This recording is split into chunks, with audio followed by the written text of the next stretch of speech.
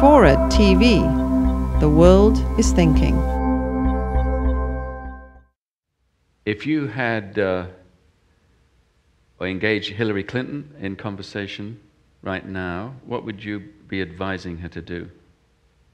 Well, in this world of politics, there are some occasions when you find yourself in a situation where you can do absolutely nothing about it.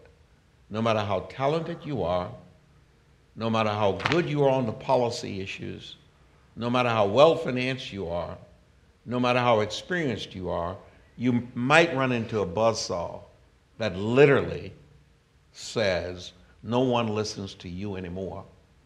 As a matter of fact, they become annoyed because you're distracting them from their current thrill. Hillary is in that situation.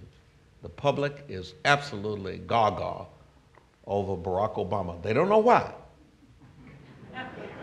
But they are. Because he hasn't said anything other than, hope and change. They don't have any idea. Yeah. But they're so enthralled and entertained in the magic of Oprah and all the other hoopla that surrounds him. The dialogue is not about what elects you anymore.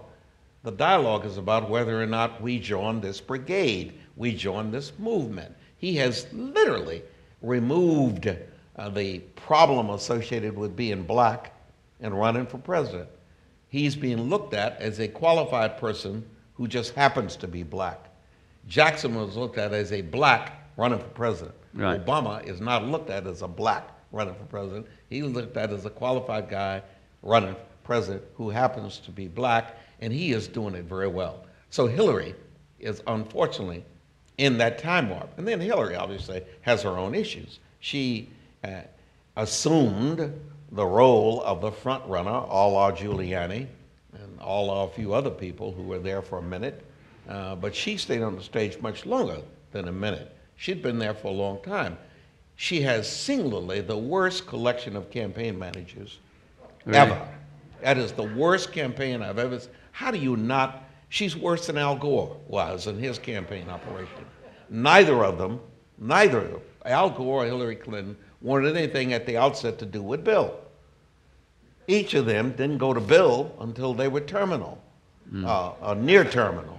And her campaign was that way. How do you let Jim Carville, who obviously knows how to run campaigns and how to survive and get people to fight, how do you not have Jim Carville running her campaign? You got somebody whose name I don't even know running her campaign, which is a good sign that you got somebody who doesn't know what they're doing.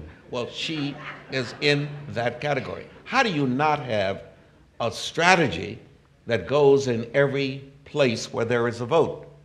Her campaign concluded early on that they were going to win this thing by the 5th of February, and therefore they were going to highlight here, highlight there, get the numbers, and by the 5th of February, it would be over. They didn't need to worry about Texas and Florida. They didn't need to worry about Texas and Ohio and Pennsylvania and places like that. Obama's people, all the activist types that were like the Matt Gonzalez's against our mayor, or like Amiano write-in campaign against me, they were a movement. They're not about politics.